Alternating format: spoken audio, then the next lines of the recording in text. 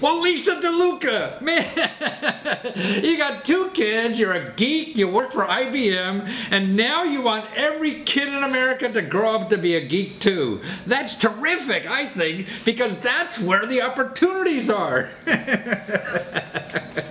So you have this book that's going to teach, you know, like a 1-year-old, the basics of computers. How cool is that? What made you think of that?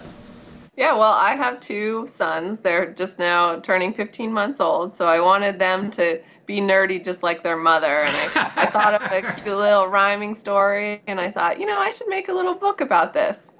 But also, you're going to have kids counting binary now, so everybody will, I mean, most people my age don't even know what the hell binary is. They think it's a mental disorder, but it's what computers run on. Wow.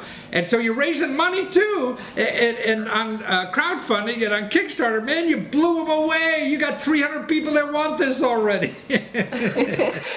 Yeah. I think we got our funding goal in 3 days, so it happened all really fast. 3 days you had it. And how long is it up for? 30 days or what? I made it the whole month of January, so I think it was 32 days. I see, 32 days. Wow. And so in 3 days, you got your money, you're going to go to press, and you're going to save the world. And yeah, more people, I mean, people are actually, in our country now, are worried about women being in science and technology and math fields, but I think it's everybody. I mean, we're all getting away from that now. And you know, you're not going to have a good job in the future if you don't have a feeling for these subjects, are you? Yep. I know. I want my kids started early, so I figured I'd do this for myself, and if other people benefit from it, then great. Right. Well, that's cool. I guess this is cheaper for you, you know, to spend time doing this book than trying to save for a college fund, which will be hundreds of thousands of dollars by the time the kid gets graduating. Right? Yeah. Too bad I didn't raise like $1 million to fund my kids' education. But see, if you teach them this kind of stuff, I mean, they'll be skilled enough to get their own money, you know, because they'll be giving money for that, because we have to.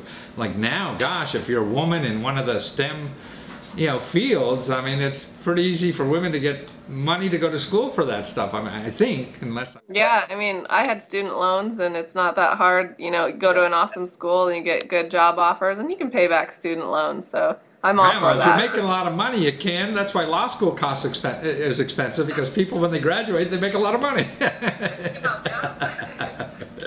Oh, that's cute. Now, also I see you have the illustrator on this. The illustrations are just adorable. How did you find this person that's doing the illustrations? Yeah, he's amazing. I knew I wanted to have a robot because, you know, who else would teach binary than a robot? And I did a Google search for robot vector images, and I found those sites that you could download just the vector image and you pay per image. And I happened to see the contact information for one of these illustrators that had awesome robots.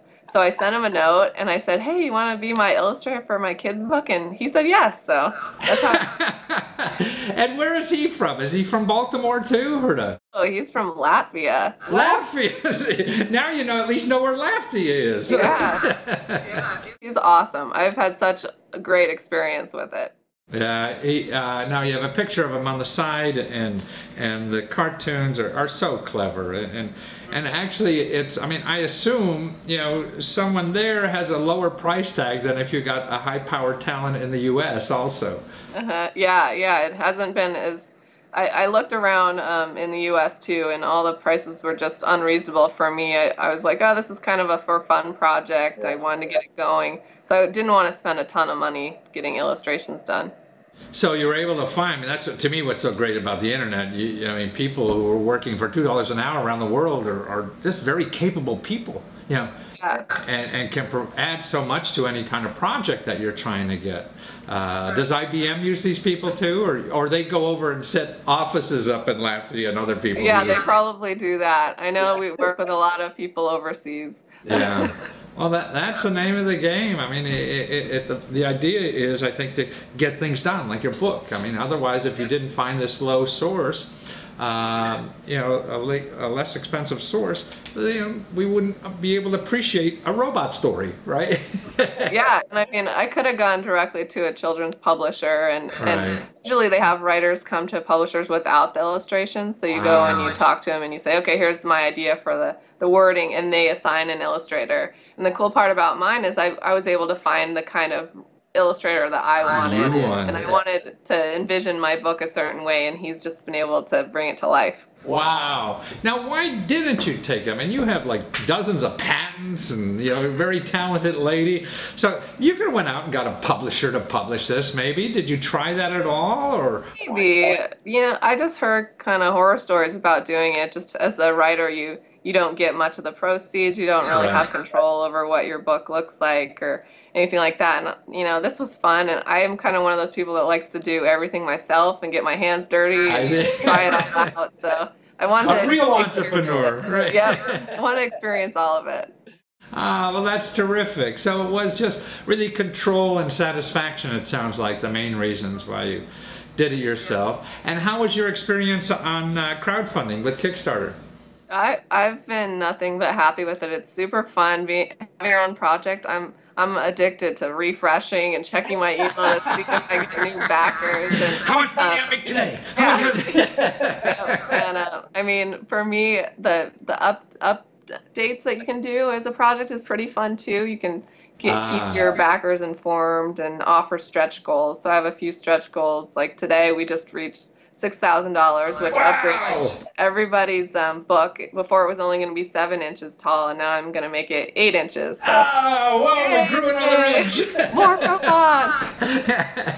So this will be in a hardcover and an ebook. Now the ebook sounds like it's animation and things like that. It's really a fun little ebook. And for $3 you can get the ebook on your site now, right? Yeah, and it's going to be fun too. It'll allow you to click on all the buttons and turn them on and off so you can see how binary works. I mean, it's animated. All the characters run around the page. It's amazing. Well, you're a delight, Lisa. Thank you for doing this and encouraging people to get involved in science and education, because we're going to need that to compete. We're like down 24th in the world now, so we need to get these young kids out to get us to #1 again. And so even now for the fundraising, you go to arobotstory.com, right?